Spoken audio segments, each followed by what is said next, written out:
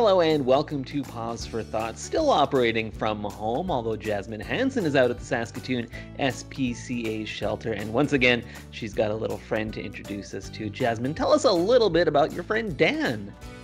Yes, so my little friend Dan is stealing the show today. He is the cutest little 12-week-old kitten. As you can see, he's a bit fluffier. He's a long hair.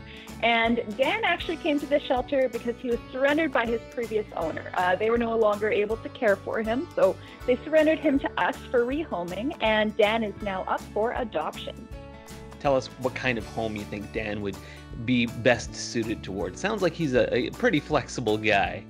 He is, yes. Earlier today, someone said he has a good resume because he's very comfortable and experienced with other animals, including dogs.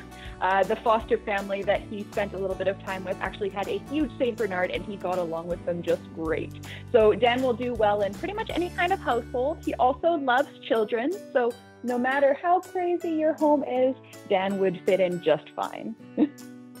That's great. Of course, the main thrust behind this segment is that we want people to meet the animals and think about adopting, but not everyone, of course, is able to do so, but there are a myriad of other ways that folks can help out the Saskatoon SPCA if they so choose. Tell us a little bit about the monthly giving plan, Jasmine.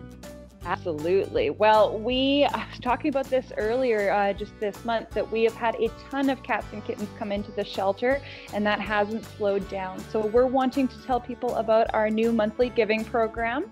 We spend $24 per animal per day just for basic food and shelter. But if you enroll as a monthly donor, you can provide that to us every month. Just the cost of going out for a lunch can help an animal in need. And those monthly donors are really important to us because they help prepare us for the unexpected. We never know who's going to come through our door. We never know what kind of animals or how we're going to see the next day. And our monthly donors really do help us prepare for no matter what comes through our doors. So it means a lot to us. If anybody's able to sign up as a monthly donor, they can visit saskatoonspca.com/monthly giving. They can sign up, and it will make a world of difference for animals in our care. And we've already talked about this once or twice this year, but it certainly bears repeating as we're experiencing some very warm weather in Saskatoon currently, and it looks like that's going to continue for a little while. And along with that, you folks at the SPCA are experiencing calls for dogs in cars.